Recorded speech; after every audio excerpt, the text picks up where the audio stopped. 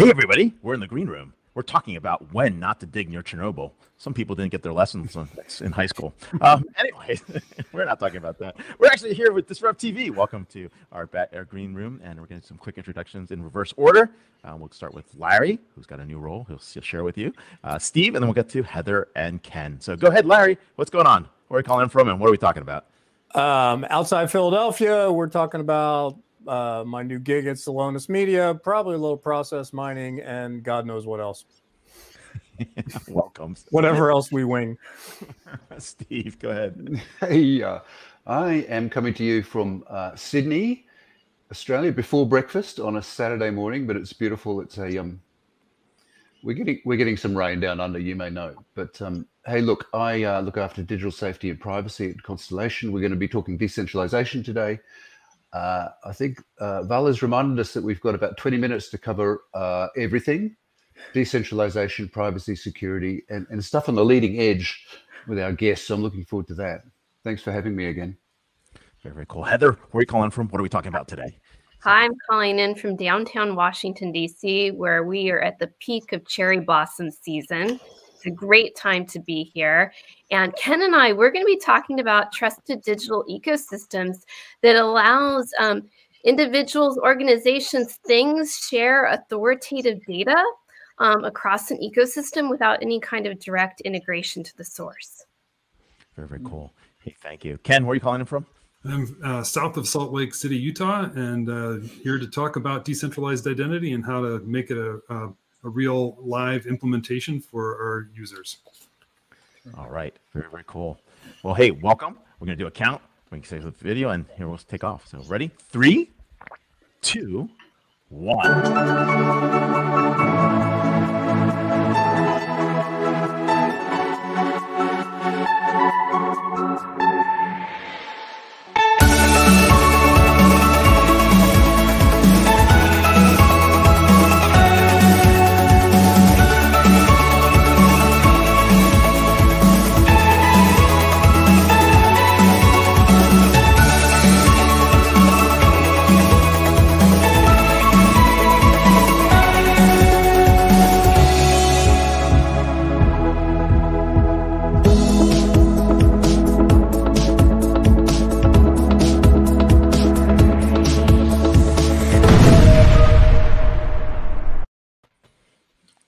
Hello and welcome. Thank you for joining DisrupTV. My name is Vala Afshar.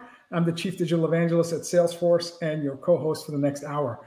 We welcome you to follow us on Twitter at DisrupTV Show. Send Ray, myself, our distinguished guests, your questions live using hashtag DisrupTV, and we'll do our best to answer them during the show. It's my pleasure to introduce my co-host. He's Ray Wong. He's the CEO, founder of Constellation Research. He's the best-selling author of Everybody Wants to Rule the World, Surviving and Thriving in a World of Digital Giants. Ray's a regular contributor on television, business, and technology on CNBC, Fox Business, Wall Street Journal, and others. He's a global sought-after keynote speaker, and in my humble opinion, one of the top futurists to follow on Twitter at RWAG0. Welcome, Ray Wong, to DisrupTV. Hey, thanks a lot. I'm here with Vala Afshar, the Chief Digital Evangelist for Salesforce. He's also the author of The Pursuit of Social Business Excellence. Executives around the world are paying attention to every one of his insightful and inspirational tweets. When he's not tweeting, keynoting, or leading events at Salesforce, you can find him speaking on business TV outlets such as Bloomberg and posting insightful analyses on ZDNet. But it's not about us. It's always about our amazing guests. Who do we have today to kick it off? Please give me the opportunity to introduce our next two guests. We have Heather Dahl, the co-founder and CEO of Indicio. Through her vision and leadership, Indicio has become a global leader in decentralized identity, launching a blockchain-based distributed network on 5 continents, creating the first implementation of a complete ecosystem for sharing privacy-preserving digital health credentials, which was donated to the Linux Foundation Public Health for use by public health agencies across the world, and developing a series of innovation software to manage identity and data sharing. Now, Heather's a pioneer in data privacy and security. She led the research team and developed the idea of decentralization as a solution to online security. Previously, Heather was the chair of the Congressional Correspondents Association. She also chaired the board of National Press Foundation, where she led the organization's digital transformation. You can follow Heather on Twitter at Heather C. Dahl, Heather C. D-A-H-L. Welcome, Heather, to Disrupt TV. Thank you. I'm so happy to be here. Thank you so much, Heather. And with Heather, we have Ken Ebert, the CTO for Indicio, where he leads a team of over 20 expertly trained and experienced architects, developers, and senior leaders actively leading the decentralized identity community.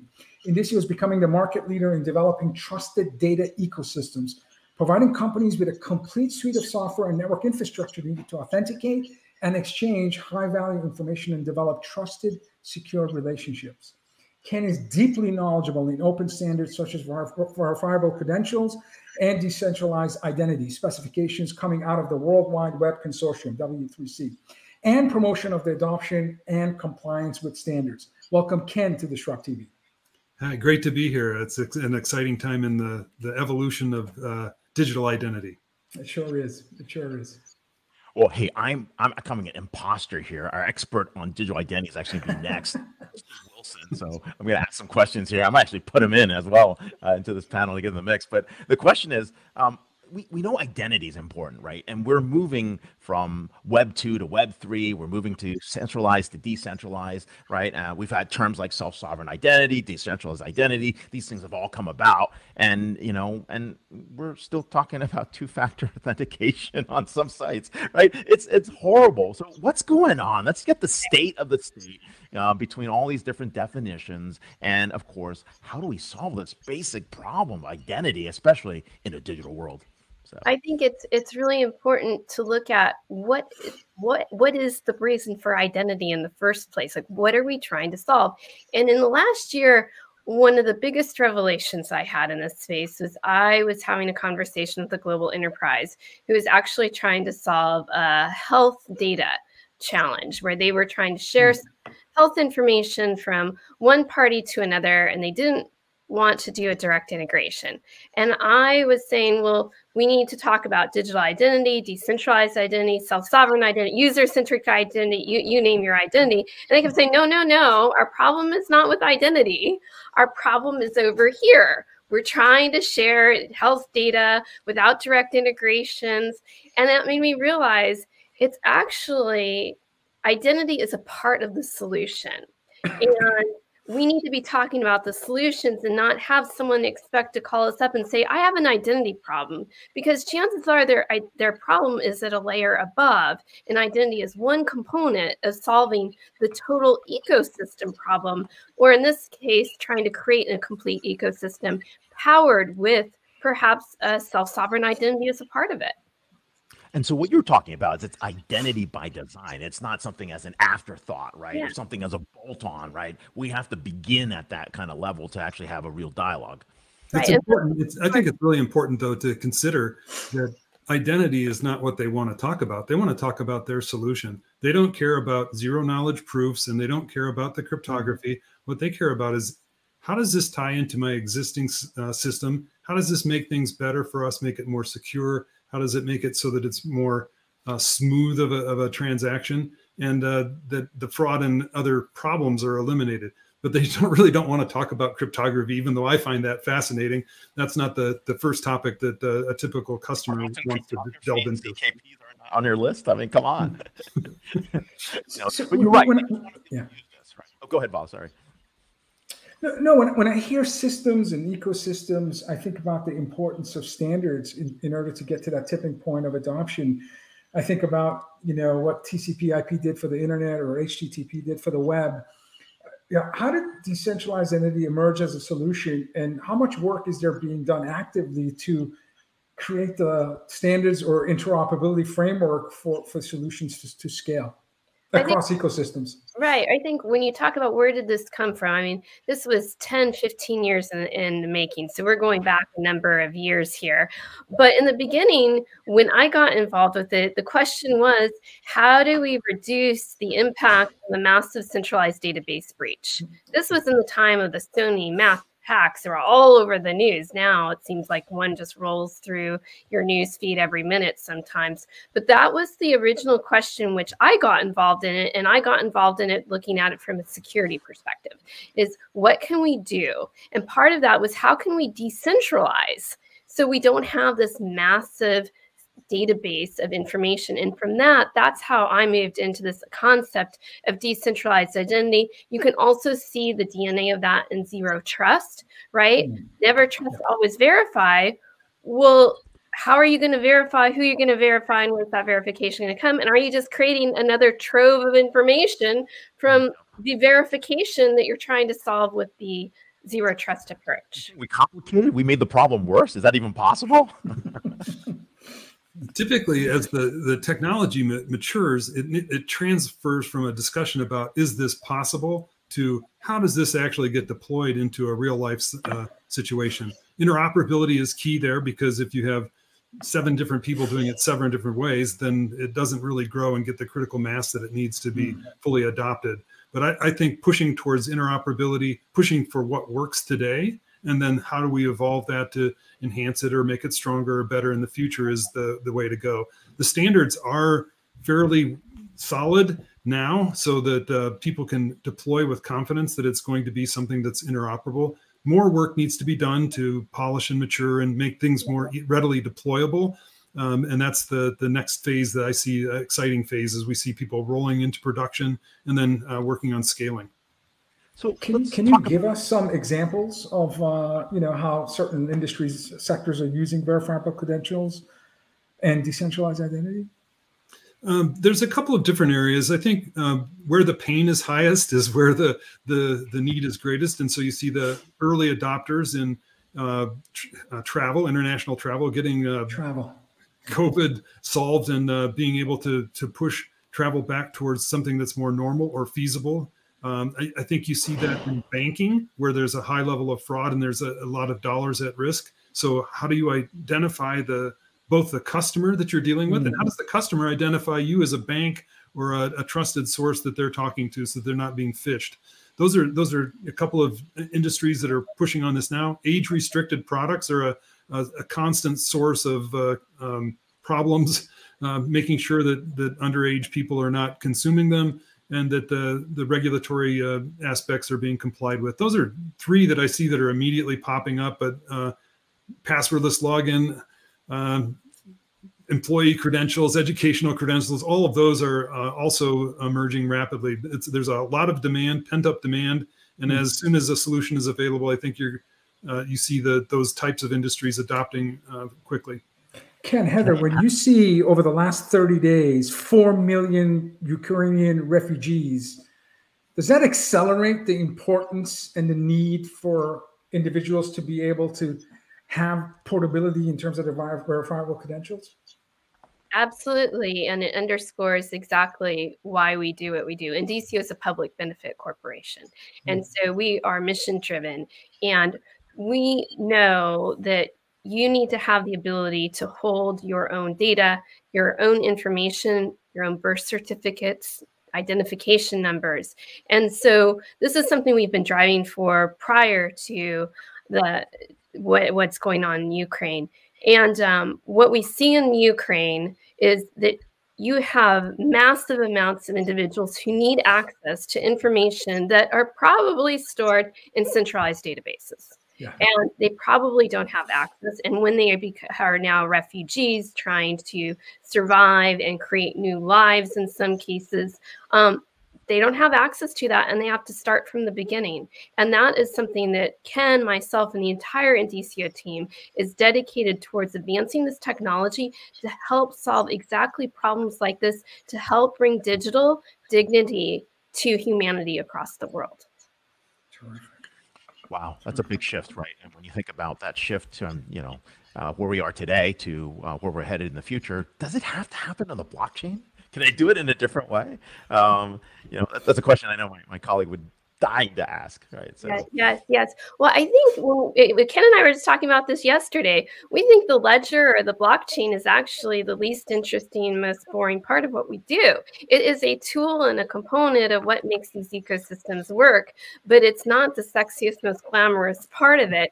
But it's funny because people want to talk to us about the blockchain all the time. And so we say it's an important part, but it's just like when you talk about your your car, you're not saying, oh, let's talk about your tires first. Let's really dive into that, right? You're like, yeah, they're important. They're cool. I love the hubcaps on. I'm thinking about getting some new ones. But let's talk about my overall car, what it looks like, how I'm detailing it, and my next car I might buy. And so that's where blockchain is in these solutions. It is a very important part, but it is not the exciting part that we love to talk about and where we see true impact happening. Ken can talk a little bit more about his side of this conversation. And then I'm going to add my colleague Steve Wilson, who I know is dying to jump in here. He's the guy that should be here interviewing you and talking about this. So give me a second. I'm going to add him in. Ken, go ahead. Keep talking. We love to have Steve. I think talking about the blockchain is like talking about the ship's anchor. You have to have one. It's kind of convenient to be able to anchor credentials to a blockchain, but I don't think that is where the true value is added. That's kind of the baseline functionality. The real interesting things happen in the agents that represent the entities that are involved, whether they're an issuer of a credential, whether they're a person or organization that holds a credential, or whether they're a verifier relying on the data. That's where the interesting stuff happens, particularly at the verification part. Issuers have to be there, but verification is where most of the interesting bits happen, because that's where value is derived typically.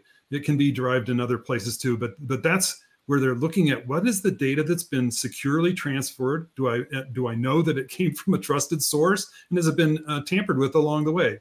And if they can answer those questions adequately, then they can make good business decisions that cost less to make and reduce risk for them. That's the important part. That's where I see the fun happening. And that's what's happening now.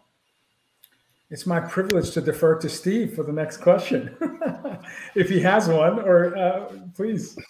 I do. And I want to avoid answers because this is not my show. But look, thanks for having me. I will say that I think the question about blockchain has got to do with what are you going to decentralize? Blockchain is an insanely interesting way of decentralizing some sorts of decision making, like double spending originally, and nowadays it's about the uniqueness of self-published identifiers. Now, we're rapidly getting really geeky and really technical. I think what Ken and Heather have said is spot on. You talk to people about identity and they don't want identity. They want solutions. They want data sharing. They want autonomy. They want to have self-determination. So cool. I guess my question to you guys to help drill in, what parts of your world do you want to see decentralized, and what parts aren't? Where are the sources of truth, and what is it that you want to decentralize? I think being able to decentralize who controls my identity is an important aspect. That puts the control back with the end user. It helps us be compliant with GDPR and the California Protection Act and so forth. But all that is kind of allows the user to move to the center of the stage and become the star of the show. That's what I think is really exciting about it. There are bits of this that are not fully decentralized. When you host all your agents in the cloud, is that a fully decentralized system? But I think a realistic approach is an evolutionary approach to integrating these things in with existing systems so that the benefits can be derived by all of the parties there to their mutual benefit. Is it a pure solution? Not always, but as we move more and more towards decentralization, I think it puts the benefits in the hands of the end users. It benefits the issuers and verifiers. It reduces their risk as well. So everybody wins in that situation. No, that's a great point. Heather, Ken, what are the top one or two blockers? Is it just too new, lack of understanding of the benefits? Is it technical debt? Is it skill set within different organizations? What are some of the blockers that we need to overcome for this to become mainstream? Is there an option D, all of the above? Everything you've talked about can be seen as a blocker, or what I see right now is just an area that people are actually gaining interest in. And it starts with learning, right? If you don't understand, if you don't know how to start putting together a use case, that becomes a blocker just because you need to learn more. And Ken and I and the entire NDCO team are very out front talking, try to publish as much research information, doing workshops, training. We will talk till you say no more about decentralized identity, just to help with the education. But when it goes down to the actual technical deployment and taking this to production and getting it in the hands of all our grandmothers and grandfathers who can actually do it to to solve or execute something in their daily life. It's actually about creating the technology that is a full ecosystem, that you have all the parts and pieces that work, and that they're interoperable. And so that you have that ability to share these credentials and claims amongst a variety of parties to take an information from one industry, maybe your employer, and port that information or identity to another industry, maybe your bank, for the purposes in another industry of a mortgage to buy a house, right? And so that is what we have been committed to advancing. What I love about what Ken and I do is that we are in the trenches with global enterprises, with governments on the ground. I'll be on the ground next week. I'm doing deployments and implementations. And there's nothing like seeing an emerging technology that has been talked about in communities for years, actually rubber meets the road, deployment, and seeing people on the ground who you don't work with and are not related to actually using it. And so when I look at what do we have to focus on to make this happen and really go mainstream, interoperability. And that's something Steve and I actually like to talk about and send DMs to each other on. and what's the biggest learning when there is an implementation? What are there common ahas that there are some really good aha moments, and it usually happens before they finish their first proof of concept. They go, oh, that's how it works. I can have a credential that represents the other thing. Can you add that into the system? And there's this one more thing and this one more thing. And that's kind of how it rolls. But that's the baby step approach to it. If you start small, figure out how it works, and gain some experience with it, then you have the confidence to go forward with more complex systems. And I think that's a good learning for everybody. It's a journey. We're here. We help people along that journey, but the idea is learn, figure out, try it a little bit, and then go for a bigger, large-scale production deployment. I have to ask this question. What are the implications for Web 3.0 and the metaverse? Will we be able to have that interoperability? And it's not a show unless Ray brings up metaverse. So yeah, and absolutely. And that's an area that we are in with both feet, working with clients on. In fact, DCO helped found the IEEE Spatial Web Working Group. But when we look at the metaverse, and I'll have people call me and say, Heather, I'm not quite sure about this metaverse and identity, and I don't know why we need it. And I say it's the ultimate in personalization. What if I can be in the metaverse and all I can do is a high five and be able to verify in the metaverse that I truly am Heather? And do that using verifiable credentials and enable all the privacy. Or if I want to go to an age-restricted, location in the metaverse, that I can do so. And I for a brand or a company operating an age-restricted area, that they have confidence that everyone in their particular area meets the governance requirements to be there. Darn, you found my underaged avatar. We're in trouble. When you introduce the metaverse, you double your identity problem, because now you have real people trying to interact with virtual people, and you have double the problems. But the same problems that exist in the regular universe are magnified in the metaverse. And so if you can get a good basis for identification and clearly associating identities of a real person and a virtual person, an avatar, then you have a stronger foundation on which to have relationships of trust, and that's a really important factor. My last question: do you need to have the CIO or the CFO as exec sponsor for project implementation to begin? A technologist and someone that understands compliance issues related to identity? I'd say no. I think you can start small with either a marketing person or a business person or an engineer that plays with it. Once they understand what they're dealing with and get a better foothold there, then they can explain it to their partners inside of an organization, whether it's explain it to the CFO or explain it to the marketing and sales organization, how it's going to benefit them. But so start with a pilot. Start with a pilot. Yeah. Proof of concept. Yeah. Okay. Right. Makes sense. Right. All I can say is like I have to converge the timelines of my avatars. I've got too many clones. We will get back to you again. We're thankful for having you here. Heather Dahl, CEO of Indicio, and of course Ken Ebert, Chief Technical Officer. You can follow Heather at HeatherDahl, and of course you can follow the company Twitter handle at INDCIOID. So thanks a lot for being on the show. Thanks for Thank you, Heather. Thank you. Ken. everyone. Thank you. All right, now we get to even dive deeper into these topics. We're here with Steve Wilson, Vice President and Principal Analyst at Constellation Research, focusing on digital identity and privacy. Steve's coverage areas span the business research themes of digital safety and privacy, data to decisions, and consumerization of IT. Steve's advisory services to CIOs, CISOs, and CPOs and IT architects include security practice benchmarking, privacy engineering, and privacy impact assessment. You can follow Steve on Twitter at Steve_Lockstep, LOCKSTEP. Welcome back, Steve, to DisrupTV.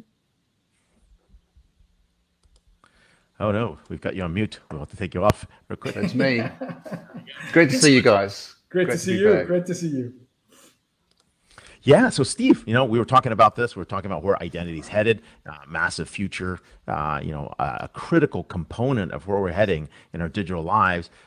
Let's take a step back. Let's go 20,000 feet up and say, what are the top privacy threats that we're seeing in 2022? What's happening right now? Yeah, wasn't that interesting?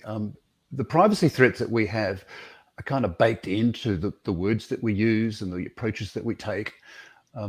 What Heather said about talking to people about what they want in data sharing, the last thing they say is identity. So, I mean, I'm a proud T-shirt wearing member of the Identirati, but I think we are the only industry that I can think of where the name of our game is wrong. We are selling, we're dealing, we're talking about something that our customers don't want. We know they don't want it. The challenge for us is to stop talking about identity because it's a word that's not really serving the purpose anymore. And I say that relative to privacy because, of course, if you subliminally obsess about identity, and if identity is the frame you use to talk about your job, you wind up over-identifying. You wind up shooting too high. And I think everything that we're doing in identity is sort of personifying stuff that should be really dry. I mean, I'm sorry, but I don't want to be emotional about identity. I want to be really clear. So let's have some design thinking. Here's the privacy problem. We need design thinking. When we're setting up a new system like a health data sharing system, think about what's your purpose? What information do you need to accomplish that purpose? If I want to do e-health with Vala, what do I need to know about Vala? Now, if I'm Vala's doctor, I need to know a lot about Vala. But if I'm like a community and a social network doing mental health online, super stuff, then there's very little I want to know about Vala. So start by thinking, what do you need to know? What do you not need to know? And that's privacy. How do I deal with people without knowing everything? How do I preserve their privacy? So if we start design thinking about that, then I think that privacy will wash out. Privacy is not about secrecy. Privacy is not about hiding under a rock and refusing to tell anybody anything. We're social beasts. And in healthcare, I need to tell people about this. No doubt about that. How much of that design thinking should be focused on explaining why you need what you need and what you're going to do with it? Heaps, Vala. I mean, you nailed it. A lot of privacy is about restraint, so not collecting information in the first place, but then it's also about transparency. So explain to people what you know about them. In the world of big data and analytics, explain to people what you might know about them. Because next year I'm going to have an algorithm that can predict the risk of heart disease. So let's be transparent about that. Let's explain to people why we've got the data, what are we going to do with it, and who's benefiting. Like, if there's a bargain for data, and that's a lot of what this is about unleashing the power of data. If there's a bargain at the heart of data, then the data holders need to start being transparent and explaining to the little guy what's in it for them. Spot on. That makes a lot of sense, right? And then that takes us into the conversation point really about what gets centralized, what gets decentralized. We've got folks like, oh, we're all Web 3.0, everything's going to be decentralized. I'm like, how's that going to work, right? And too much centralization is part of the problem that we have at this moment as well. And so where does it fit? What's the right balance in your best judgment? I want to say that I really hope that we stop talking about decentralization as a bumper sticker, because it is so confusing. It's an emotional word that people use for the same reason that we use identity as an emotional handle. We think it's potent. We think people know what it means. They don't. Everybody's confused about it, but they won't admit that they're confused because, you know, I mean, it's new, it's sexy, we're all proud. So let's be clear. We want to decentralize rule making and policy. We want communities to be able to, you know, you want doctors and patients to work out their own identities, set their own rules. That's so cool. A lot of identity in the past has been about governments telling people how they will be identified. So let's decentralize that. Let's not decentralize safety. Let's, for God's sake, not have a metaverse that's like an everyone for themselves Wild West. Roll your own crypto, make your own wallets, do your own source code inspections. The world doesn't work like that. People do not want to run their own wallets. They do not want to run their own servers. They don't want to run their own identity systems. We tried that 20 years ago. I think that we need to decentralize cryptography. So Ken and Heather were really cool about people not wanting to get into the details. It's like driving a car. I mean, who knows how a car works these days? Let's not obsess about cryptography, but let's put it in the hands of people in these powerful, powerful devices we've got. So we move cryptography to the edge. We do stuff like private key management at the edge. We let IoT devices get more and more autonomous. They have embedded wallets. They're MCUs, microcontroller units with cryptography built in. Super important. It's what the FIDO Alliance has done for many, many years. They have consumerized cryptography. They've consumerized safety in devices. And there's some very cool devices now that are automating cryptography. So I'm following a company called HushMesh that is giving people personal hardware security modules in an attested, constantly monitored mesh. And the idea that you would automate the cryptography and have intelligent agents. So let's just jump to the metaverse.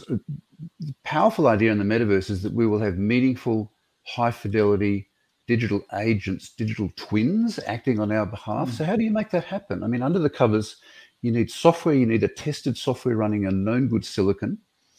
You need keys, you need all of that cryptography that is bound to the physical and the digital manifestations of the same thing. So how do you get that binding? And it's like a supervised mesh of personal trustees that HushMesh is working on looks like the way forward, because it's automating, it's pushing the cryptography at the edge. It's removing the fragility. Like, we are setting people up to fail.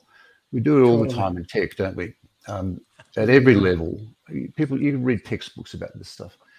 Yeah, if you're in the metaverse, there's this sort of Wild West crypto bro mentality that people are going to look after themselves, and people are too fragile to do that. We can't set them up to fail.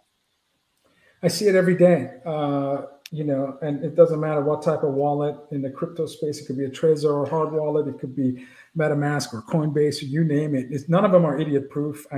I can't tell you the number of people pointing to the wrong address, pointing to the wrong wallet, and their coins are going into minus infinity and not retrievable. We had a creator on our show a couple of weeks ago who's minting NFTs daily. And literally 48 hours after he was on our show, they stole a bunch of his NFTs. And he really still, I don't think to date, understands how it happened. So when we talk about threats of 2022 and beyond, which was Ray's first question, and the fact that Accenture last week published their Tech Vision report that said in the very near future, adults are going to spend more than 50% of the time in the digital world than the actual world. All this is more information being gleaned from us.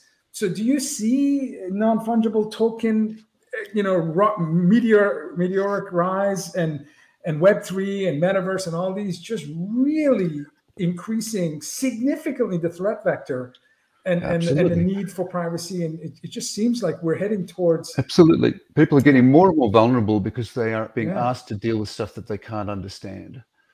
Nobody, I mean, let's be candid, nobody really understands how the blockchain works. Really, really, really smart people are still arguing about the energy cost of blockchain. How is it possible that you can argue about that stuff? It's because blockchain is so mysterious, and now NFTs are so mysterious. I don't think it's fair to put all of your eggs into this basket that nobody can understand. I don't know what $41 billion, Steve, last year on NFT sales. 41. well, It was 98 million the year before. Just to give you the 2 orders of magnitude growth in 12 months. Yeah. So let's be clear. I'm obviously not denying that reality, and I don't want to predict that it's all going to bust. I think it will. Most of it will. But it's still very niche. And the idea that the NFT technology is something that is going to be meaningful for all of us. The NFT is a cool thing when you've got a purely digital asset and you want to know if it's original, and you want to know that that pure digital sets of ones and zeros, that's the most intangible asset you can think of. Like your driver's license, like your diploma from university. Like, why does it have to be collectible art? Your diploma is a fact that has been established about you by a source of truth. And there's no doubt. I mean, if you want to know if I've got a diploma, you don't ask me and you don't ask the crowd, you ask my school. So that's the sort of artifact that gets digitized, but it's actually a truth. It's a fact that there's a source of truth. The really cool NFTs have no source of truth. They are generated by the crowd, and the crowd agrees. But to access that source of truth, there's friction involved. I'd rather show my diploma on my wallet when I enter, like, the Harvard Club in New York. Like, boom, it's right there. You don't need to. I guess. Right. So, but there's no blockchain underneath an Apple Wallet. I mean, I can get on an airplane. I can open a hotel room key with my Apple Wallet. There ain't no blockchain, because there's a series of sources of truth that the friction's taken out. They're digitized. True. You've got embedded cryptography that seals the truth into the silicon. Very, very cool. So it's what Heather and Ken said. What are you going to decentralize? I don't think you want to decentralize the university. You don't want to decentralize the cryptography. You want it in the hands of the people. And then you unpack that. What's the role of the blockchain? Makes sense. Yeah, it's a great question, right? I mean, I think you may have noticed that, I've said this before and also in the book. I mean, if you're LinkedIn, like, shouldn't they just actually do verification of employment and where'd you go to school and skills? I mean, with 30 developers, 700 million users, 450 million active users, right, charging $15 to $19 a call, they could make more money doing that than what they're making right now. I mean, well, remember, we wrote a report at Constellation about 7 years ago when Microsoft bought LinkedIn, and we were trying to work out, we said some pretty smart people at the table trying to work out what they're going to do with it. I think we published a report with 3 different theories. I've got to reread that and see how it's panned out. But they missed it, right? We handed it to them. No, but hey, let me ask you this. How do we build privacy by design then? Well, what's the right way to build privacy by design? So, well, you sit down, like Vala was saying, you sit down, you work out what you need to know about people. What do you not need to know about people? Where are you going to get the data from? How do you know that the data is true? If I need to know that Ray is a Tesla driver, or if I need to know his blood pressure, different facts, different sources of truth, don't mash it all up. I mean, the privacy problem that we have is that we mash it all up. And let's stand guard against the platforms that appear to not want to mash stuff up. Platforms want to know everything about everybody. I wish the platforms were platforms. I wish the platforms were solid, sound ground upon which communities will build their own stuff. But instead, what they are is enormous sponges that is kind of, again, I don't know what the right metaphor is, but they are like sitting underneath us, intimately connected to everything we do, watching everything that we do, gathering data, instrumenting what we do. Call me cynical, but I look at it, Web3 as another platform play. I think the businesses that are championing Web3 have got an agenda. I'm not paranoid about that. I think that these things will get decoupled and we'll get a bit more law and order in the metaverse. That'll be cool.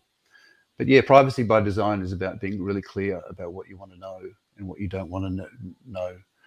And that, really, really cool that we've heard our guests talk about being much clearer about what identity is really all about. And that's a good sign that we're going to get better privacy outcomes.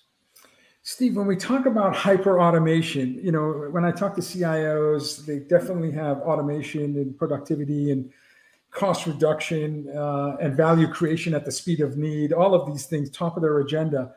But at the same time, so few have folks responsible to look at ethical and humane use of software and how the automation can potentially drift away from their brand when they don't truly understand how the decisions are made. There's no reverse engineering on how they got to the specific recommendation, because it's ML and it's just iterating on its own, and God knows. And by the way, they're accurate, somewhat accurate predictions and recommendations. They just really don't know how they got there.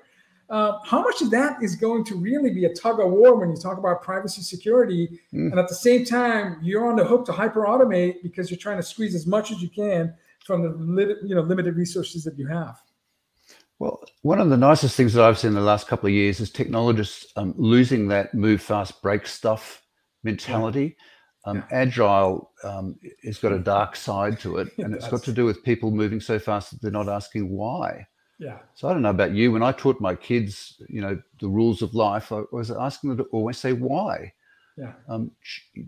Look at it any way you like. Challenge authority, whatever. I mean, be independent. Ask why. Now, listen. The founder of LinkedIn for years said, if you're not shipping your first, pilot, you're losing. I'm trying to paraphrase what he said, but yeah, you're right. That mentality of And look, I don't want to jump on a soundbite, but if that's what he's saying, then that is intrinsically unethical, because it's losing the why. You are empowering people. You're giving them license to move so quickly that they forget why.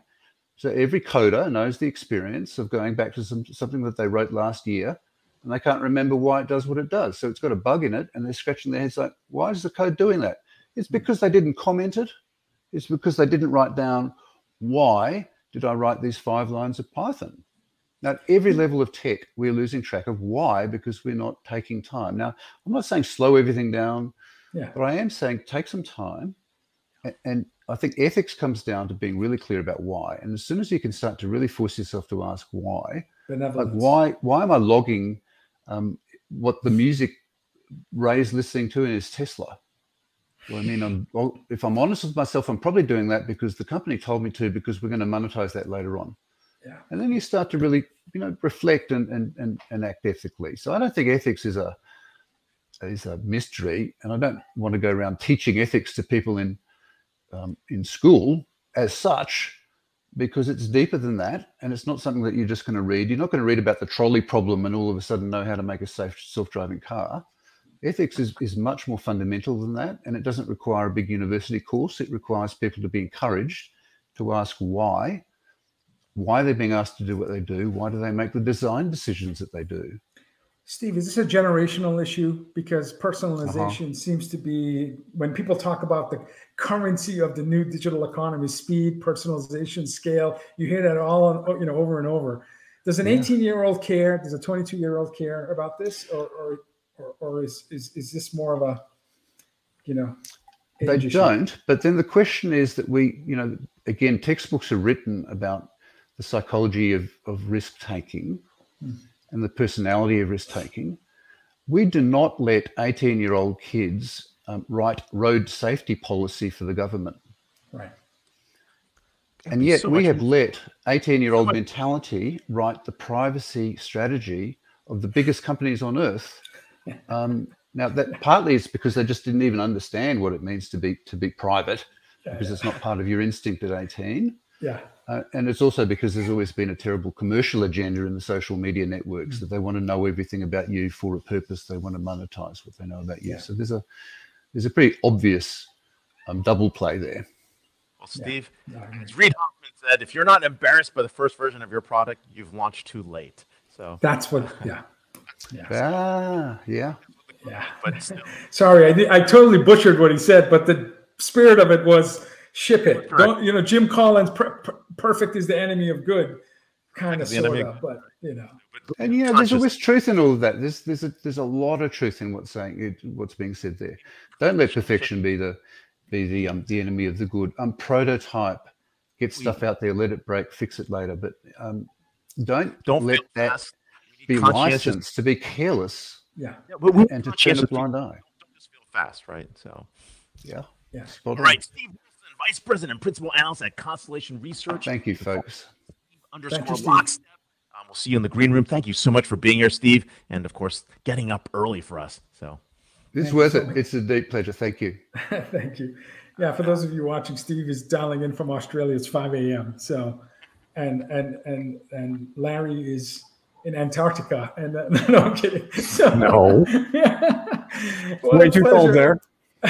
What a pleasure to have Larry Dignan, one of our favorite guests, editor-in-chief at Celonis. Celonis is a global leader in execution management. Celonis pioneered the process mining category 10 years ago when they first developed the ability to automatically X-ray processes and find inefficiencies. Celonis is currently valued, I didn't know this, Larry, at $11 billion based on a $1 billion raise in Series D round in 2021. Larry is a former editor-in-chief of ZDNet and has covered technology industry transformation trends for more than 2 decades, publishing articles in numerous major media outlets. You can follow Larry on Twitter at LDignan, Dignan. Welcome back, Larry, to DisrupTV, and congratulations on a new chapter in your career. Yeah, good to be here. I was just trying to see how many life changes I could smush into 1 year, and yeah, so here we are. Oh, that's right. I moved, got married, got a new job, sent a kid to college. Yeah, got a lot going on. Minted your first NFT, bought Bitcoin. That's amazing. Married, new house, new job. Oh my God, and new college. Yeah. Wow, Larry, that was just racking it up. Year. Yeah, I didn't lose my mind, so that was all good. Tell us more about the new job. What is this? What is Celonis Media? What is this all about? Let's start there. So basically, it comes down to the core, which is, my passion's B2B tech, everything, and it's the tech meets business sort of intersection. And Celonis has so many customer stories, and there's so much to cover in that ecosystem, because if you think about it, everything on earth has a process behind it. So, I was never a fan of beats, but now I can cover a little bit of everything across industries, and there's process optimization that's not even happening. Industries that there are new use cases. There's just a lot to cover. The other thing is there's so many intersections with process optimization and executing better. When you think about inflation, supply chain, all these companies need to figure out how much they pass on and how much margin they keep in terms of pricing. And we're already seeing consumers push back on the pricing changes. So companies are going to have to get more efficient in a hurry. Most people know you were the big cheese at ZDNet and legendary career in the space. And you always referenced use cases. You wanted to show tangible evidence of how innovation technology is used. Did Celonis, just because my sense is you could have gone anywhere, but I guess I want to know what's specific about Celonis.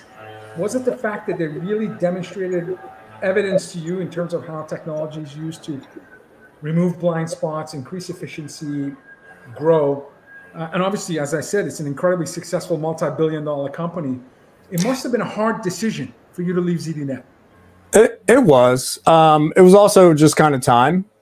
But there are a bunch of, for one, I think execution management is going to be, it's a movement. And I think it was one of the first times I was able to see how value was created in things I actually understood, cash flow, things like that. They weren't wrapping into TCO and all that kind of stuff. So that was one big plus. The other thing is just from a career perspective, I have this habit of making sure I'm never the smartest person in the room. And at Celonis, you can basically guarantee I will never be the smartest person in the room. So it's I'm just in that club, by the way. I'm in that club. Yeah, to talk to. And so yeah, I'll always be the, maybe not the least smart, but certainly won't be in the top whatever percentile. So it's just a career motto I go by. I love it. Well, no, this is great, right? And part of your role, you get to look at a whole bunch of larger issues as well, customer stories, and with that means you also get to cover kind of the interesting things that are happening out here in the marketplace. So let's take a fun one here that we are talking about is comments about TSMC and smartphone demand. Are smartphones dying? Are they picking up speed? Like, what's going on, right? Yeah, I think I would couple those comments with, I think Counterpoint Research had a thing on Motorola this week, how they're number 3. I think you're starting to see consumers across. Motorola is number 3 in what? In North America smartphone market share. Wow. Which what? I dig Motorola because I like the portfolio. I like the value approach. It's scaled pretty well because of Lenovo. But I think you're seeing substitutional effects everywhere. Right? CPG companies, they basically manage through this by taking out a few more potato chips from the bag and charging you the same, right? It was all sneaky price increases. Now people are starting to substitute, and you're starting to see that, because you have one budget as a consumer. And when you're looking at your gas bill basically doubling when you're driving, you're looking at things like, well, do I need that premium smartphone, or do I need that middle of the road one? And I think there's going to be a lot of substitution going on. So if you're a company, you're basically looking at this, and whether it's your processes, how you're automating, just how you're operating, period, you're going to have to figure out how much you pass on to the customer and how much you preserve and eat on your margin. And we're seeing this a lot in retail already. So like Target, they made a specific move to say, we're going to eat some of this margin because that's our value prop. You see Walmart doing it with their scale. They can, they have such scale that they can keep prices lower. But you're going to see, you're going to see consumers doing this and businesses doing it. You're just going to have to get more efficient across the board, because it has to happen, whether it's supply chain, where you're trying to figure out how to get stuff from point A to point B, whether you're CPG company, retail, whatever, you're going to have to be more efficient. And I haven't even tossed in like the labor market, right? Yeah. Where you're going to have to be more efficient because you're going to have to get more work done with less people. And there's just a lot of, there's going to be a lot of science behind it to be data driven, but there's also going to be a lot of art to it too. Sure. I love it. I love when you talk about efficiency and you talk about getting to a grounded truth and understanding processes. And I love the terminology of like the X-ray of your business that your company uses to, understand perception versus reality. So as defined by Salonis, process mining is defined as an analytical discipline for discovering, monitoring, and improving processes as they actually are and not as you think they might be. Right. And so I think that's an incredibly powerful gap to understand. And most companies don't have an X-ray of their processes, and you only find out when they invite external folks to come in and show blind spots and potential myths that exist within the business. So how do you differentiate process mining, as I just read, as compared to, for example, RPA? The simple way I think about it is process mining is what you do first, and then comes the RPA. Okay. Because think about RPA, if you use Gartner's terms or whatever, it's sort of like a digital worker. Yeah. And garbage in, garbage out. So you better do the mining. I don't know if it's garbage in or garbage out, but you're still hiring a bunch of bots that you got to manage. And my rule of thumb is I really don't want to scale up a team to be, really huge, because then you got to manage the monster. Yeah. So the way to think about it is it's a tool that can be used, but if you look at the processes first, you can use it better. So one way to think about the process, and you think about it end to end, right? So you can automate anything up front, right? So say you automate all the stuff on the front end of some process, and then you have humans in the middle. If the humans become a bottleneck, then it doesn't quite work out, right? Or if people have to go off script from the process and what we call variance or whatever, then you get all these other things, right? So you got to think about things holistically. So there's no magic bullet per se, but you got to think about how you're using your various automation technologies or whatever you're using on that digitization layer. Yeah. You need to think about that in terms of, you got to think about it holistically. right? Because there's no magic bullets to any of this. Yeah. And then the other thing is you just have to think about your processes on an ongoing basis and continually tweak. And then, So, ideally get to the point where you're triggering some kind of action. So, Larry, you're the Celonis Media chief, editor-in-chief. You're responsible for shaping the narrative and educating and inspiring the market. $1 billion raise, Series D, 11 billion valuation. Have you had a chance to really think about how you communicate and message this incredible company in the next 12 months? How long does it take for an editor-in-chief to really understand the heart and soul of a company and what makes it unique in the market? Or did you already know before because you were editor-in-chief of ZDNet? So. Well, I did some due diligence for sure. But, the narrative that's kind of the marketing department. Yeah. I'm kind of, the idea here is that every vendor is a publisher. True. Wow. So that is true. I'm kind that of, is true. I'm true. on an island yet not. So I'm kind of horizontal, kind of vertical. End of day, it just comes down to, I just want to tell like cool stories. And the other weird thing is that being what a great formula for those of you listening. I always say smart people use simple language. Smart people use simple language. I just want to tell cool stories. That's all I want to do.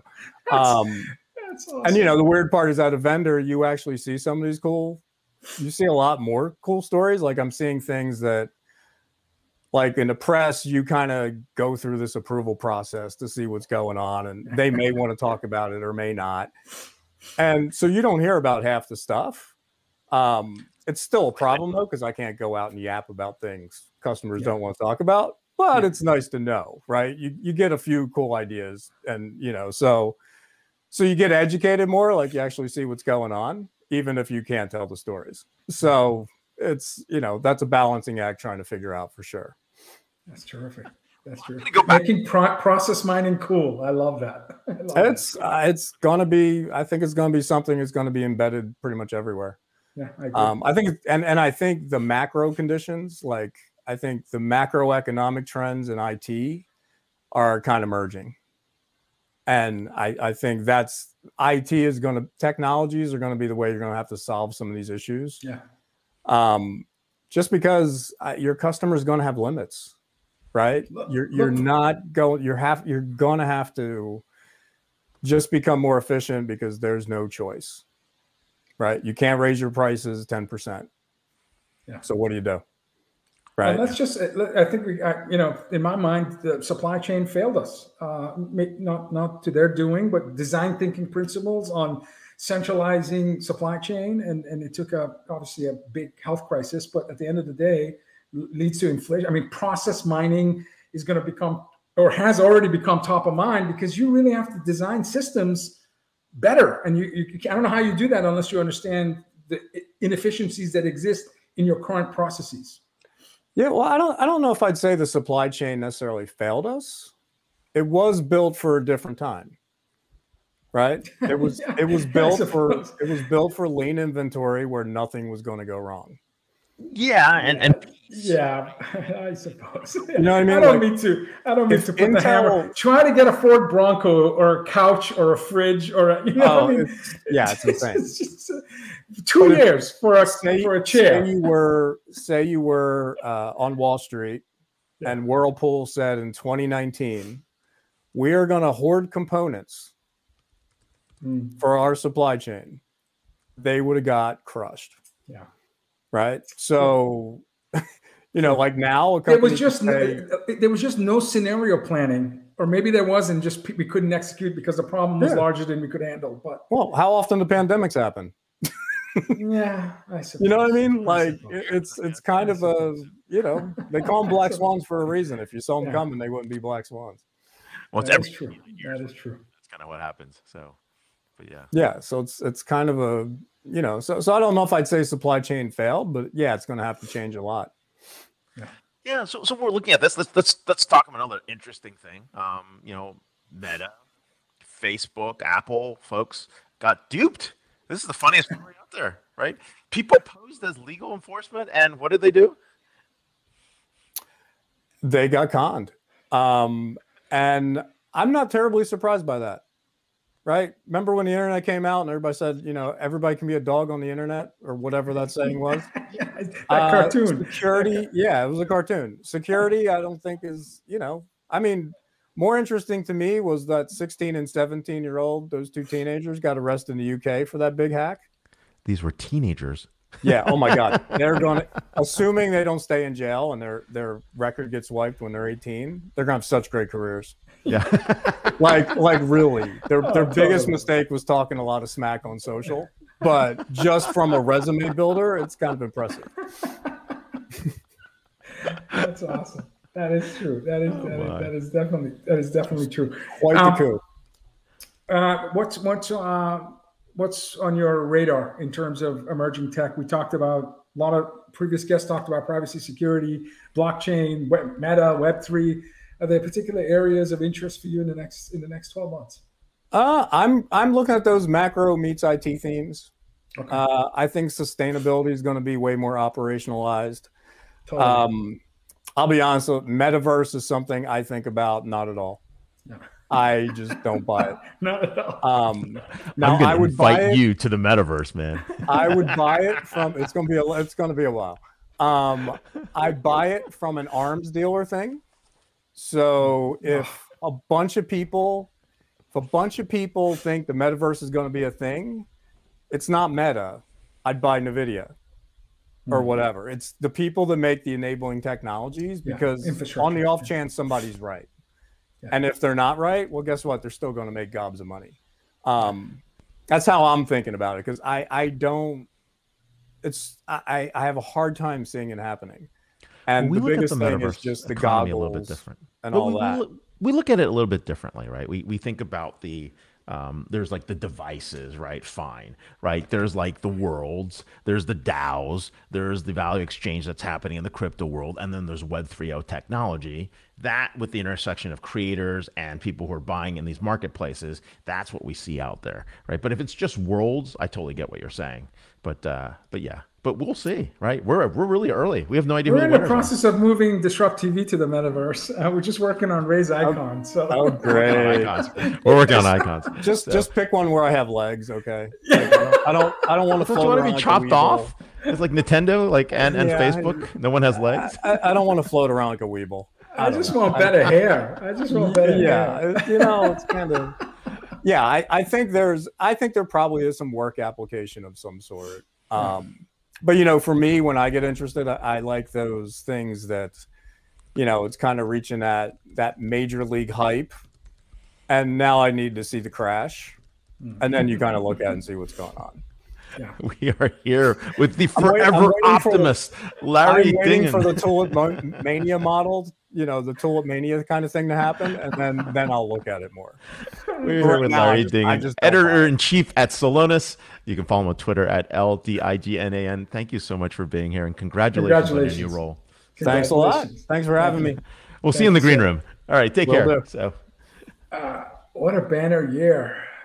Married, moved to a new house, new job, and your child goes to college as a freshman. Can't beat that. How many life events can you roll into one there? Maybe getting a Saint Bernard as a dog or something. Yeah, I don't know what else you can do. We'll find out in the green room if you got a dog or not. So that's amazing. Geez, I was going to ask you to recap 4 extraordinary minds. Yeah, please do. You know, please. Look, this has been exciting, right? I mean, what we are saying is this movement where our ownership of our data, our ownership of who we are, what we represent, is starting to take center stage. We've talked about this in the past about having data portability, having the ability to manage our own information and insights. We're not good at that, but we need surrogates to do that. And somewhere between centralization and decentralization, there's an answer. And people are working really hard here as we go from Web 2.0 to Web 3.0. Big things that are happening there. But right? With that happening, right, this notion of like, who controls this or how this gets done, right? That's an argument that's going to be perpetual. I mean, we're always going to be arguing, how much do we give up? How much do we get, right? What are we trying to share? What are we trying to achieve, right? And there's no easy answer, and there hasn't been for some time, even before the world of the digital or the web or internet where we are today.